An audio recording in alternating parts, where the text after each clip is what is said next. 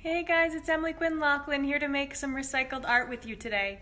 Today we're going to look at one of my favorite artists, Anatsui, and check out how he uses recycled materials to make a difference in his community.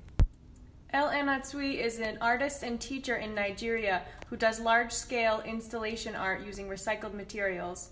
In his process, he engages his community and creates a culture of mindfulness. Here are some of his pieces if you're not familiar with his work.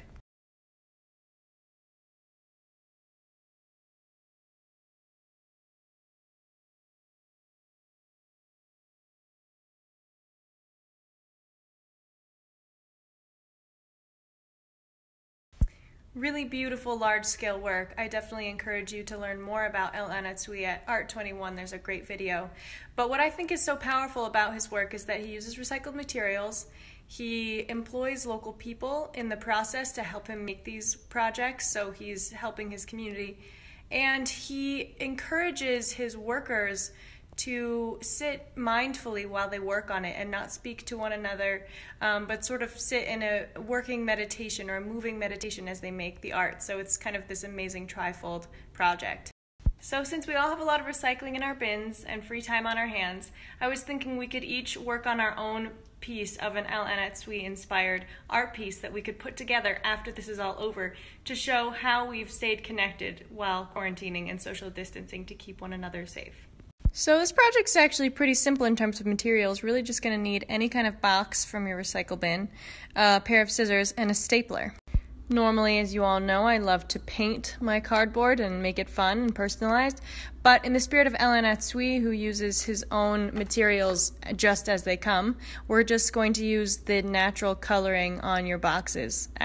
So you can start cutting your box into 1-inch little squares, and then you can start stapling them together to create a fabric of cardboard. If you really want to be daring, you can even use soda cans if you want. Just be a little bit more careful cutting those out. They're pretty easy to cut out and relatively paper thin, but getting the piece of metal cut out of the middle of the top two ends is kind of the hard part. So you can keep stapling away and creating your own fabric of recycled materials. And I encourage you to work one row at a time so that you can be mindful of the space that it takes for your stapler to reach the places you're trying to staple. It's easiest if you just move one row at a time so that you've got enough space for that. This project is a great opportunity for you to take some time for mindfulness in your day, so I encourage you to turn on some really calming music while you're doing this. And it's kind of a silly seeming activity in some respects, and so you can really kind of take the time to just think about, what really matters in terms of how you spend your time, and you can be present to your emotions and just go with the flow. It's not too serious, it doesn't take a lot of technique. You can just really get in touch with how you're feeling and wherever you're at, and just be there with yourself. You can do however big of a piece you want. You can take as much time doing this or as little time doing this as you'd prefer. But once this is all over, you are welcome to bring these into Create PC on Main Street in Park City or mail them into the Arts Council. And I will start assembling them into one large piece that represents the ways that we have stayed together by creating during quarantine. Thanks so much for joining into Recycled Art class today. I hope everyone is staying safe and well at home. And I can't wait to see you all again once this is all over.